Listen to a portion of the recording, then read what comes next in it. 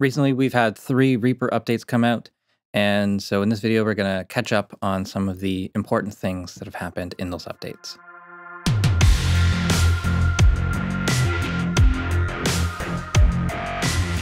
So I'm actually going to start off with something that I missed in the 5.97 changelog.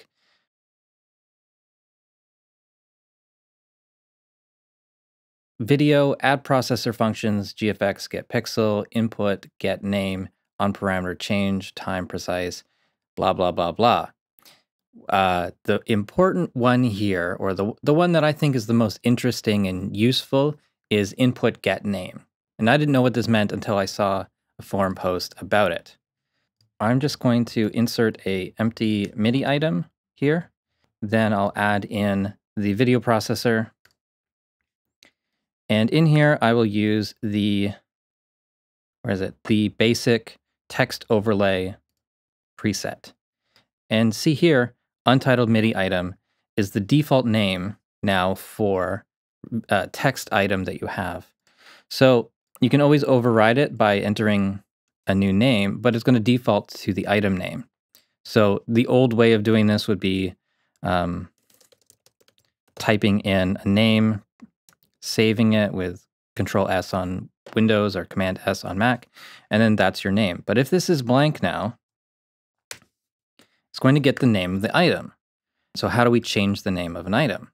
Item properties, and in here, the highlighted field is the take name. So song title, something like that. You hit enter, and you move the cursor a little bit, should get, there we go, song title. The cursor just has to move by a frame. And we can always format this. Let's put this in the middle, 0.5. That, and turn off the background. So yeah, so there's song title. I could change this to verse. I think that's a really convenient way of doing it. I'm also going to update my own presets for this. So I've got, let's see, essential text overlay. Yeah, I need to save this again without the background color. And yeah, same situation, different starting point, more options like text colors and things like that will be available in this one. It also has a drop shadow. So if we make this green, you can see there's a drop shadow on it. So, so yeah, that's just a really simple one, but I think that could be a big time saver. You can use this for putting lyrics, putting any information you want on the video window as text can be done a little bit easier now. Using the item properties take name or another action from SWS, which is rename takes. So you run that and let's call it chorus and then move by one frame, and there we go. Pretty simple, but pretty helpful, I think. So on to the 5.971 functions that have changed.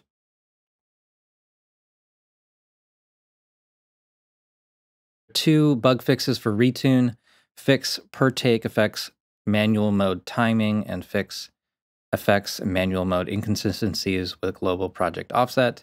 Yeah, so if you're using ReaTune on individual items, it's going to work a little bit better. Couple bug fixes for you there.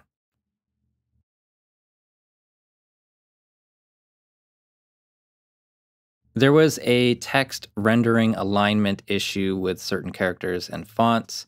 This is actually something that I reported to Justin, and he fixed it right away. I ran into this with my glitch effects tutorial.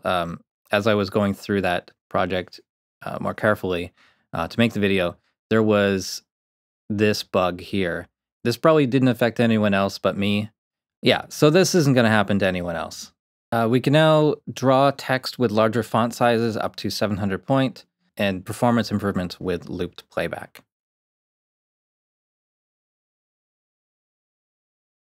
In 5.972, In the ARA effects menu, there's an action to align media to detected grid.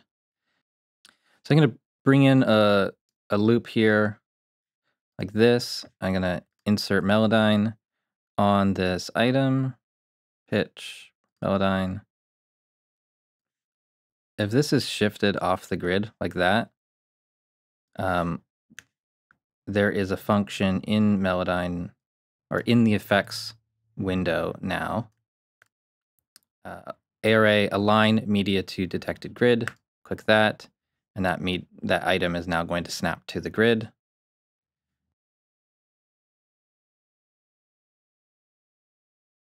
In 5.97, there was another option here to export the tempo and the notes as separate files. And now it's just to import into the project. And I think they took that out because there didn't need to be multiple like repeated functions. If you want to export this, there's always the file export project MIDI, or if you go into the MIDI editor, there's the option of exporting the MIDI as a new MIDI file. So I think they just didn't want to have redundant functions, but I didn't ask them, and I don't work for them, so that's just what I'm assuming here. And this was something I mentioned in the ARA, the vocal tuning video I recently did. In compatibility settings, save minimal undo states is going to be enabled by default. I had it off earlier today, just as an experiment. If it's off, then you can use Control-Z or Command-Z to undo within the plugin. But you may run into an issue where it's constantly trying to save. And so, yeah, having that on is kind of the recommended way for now. Just watch out for, if you hit undo, sometimes it will just remove the plugin completely.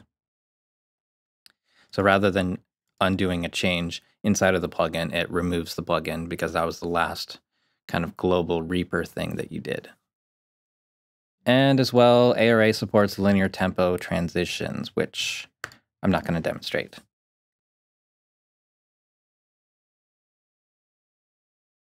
When you go into free item positioning mode on a track, it's going to automatically create some space for you to insert another file, and it's just going to be a little bit easier. See how it shrunk? So now this is a little less than like half the size. It's a little easier than it used to be, where you had to, once you went into that mode, you had to resize before you could bring in another item like that. Used to be like this would fill up the whole thing. You'd have to resize this and then bring in your other item.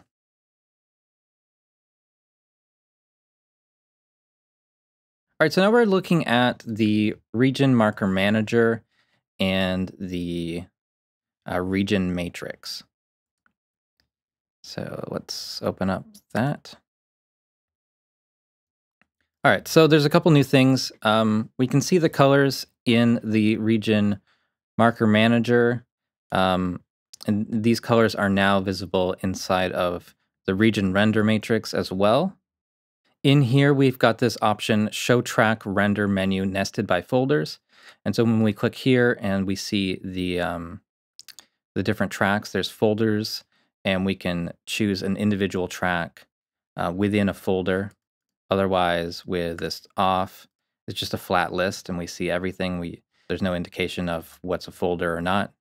We're just seeing folder names, which I've named folder, but that would be anything. That would be drums or your buses or your effects tracks, whatever you would call your tracks.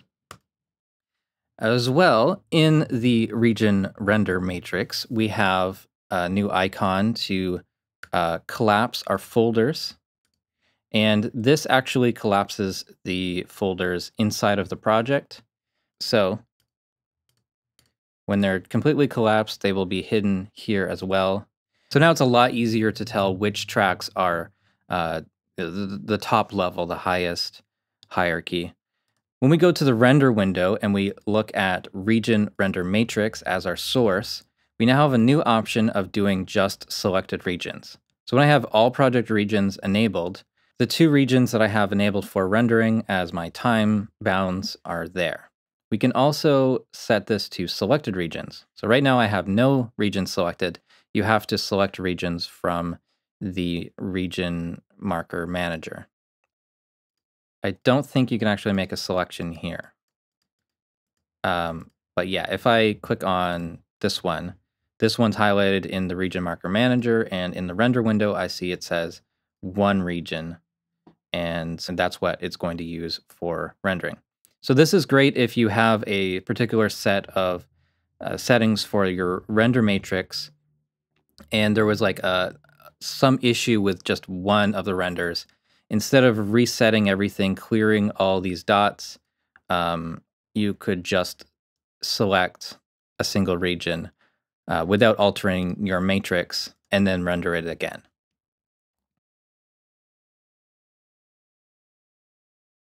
So there's a bunch of changes to theming in this update. So the first one is, we all know this red light that comes on the track when we arm it for recording. There's a new image for the theme when you set it to record disable. So it's still going to light up red, but it's only the center part of it. So this track will monitor only. It won't record. So it'll pass through audio whenever you're recording, but it won't actually record that. There's also the option, I'm going to put this back on input. There's automatic record arm when track selected. And so we're going to see a little A on this track. So this one's selected, got that A on it, and this one. And also it could work with record disable and auto at the same time.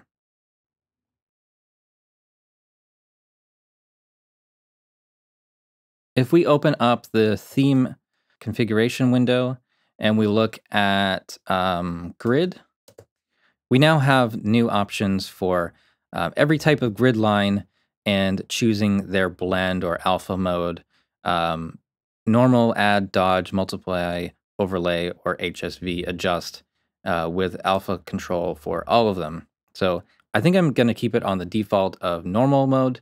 But if you're a theme maker, there's probably some cool things you can do with that. Another thing in here is MIDI editor CC lane add remove buttons. All right, so let's just open up a MIDI item. And so the add and remove buttons are here. So let's change this to a more obvious color, like pink. And so these buttons are now pink, like that. So there's these horizontal lines in the CC lanes, and we can now change the color. So change this to like this blue color. And so we've got blue horizontal lines there. And there's also the draw mode, which is at 50% opacity, 50% alpha there. We can change the blend mode here as well. Piano pane background can now be changed. So I don't know what this will look like, but oh, there we go. So this is another nice configuration option here that can really change the look of the piano editor. And then there's some other things like improving the text contrast color. So just if there's text on top of a dark background, that text is going to be light, and vice versa. So, and then there's some other things that are just getting ready for the next version of REAPER and version 6 themes. Stuff that White Tie needs to get the new default theme ready. The last thing I have to show you in this video is from 5.973, takes added actions to cycle to next or previous takes, which is the before 5.965 behavior. So now there's two different actions for switching takes. So in REAPER 5.965, the way that cycling takes, the normal action for this changed functions. I don't think it was widely known that it changed. So now there's a new action that gets you the old behavior. So I'm going to show you the the 9.65 way first. So switch items to next take. If I run this, both of these items switched to take 3 because take 3 was the one after take 2 in the second item. So it's going to jump to the next take after the last selected take, or the highest numbered take. So it's a little bit confusing there. Now, if we reset these back to take 1 on the first item, take 2 on the second item, and we run this newer action, cycle items to next take, it's going to just advance them by 1. And that's the old behavior before 5.965. So if you prefer that, and I prefer that, just remember to switch your keyboard shortcuts to that. So I'm using Shift-T to cycle items to next take, and Shift-R to cycle items to previous take. I think the defaults are going to be R and T. So yeah, so just have a look at that. And so that's it for what's new in Reaper 5.971 to 973. Thank you so much for watching. Please subscribe to the channel if you haven't already. Follow me on Facebook and Twitter. Support the Reaper blog through Patreon, and visit reaperblog.net for a lot more tutorials.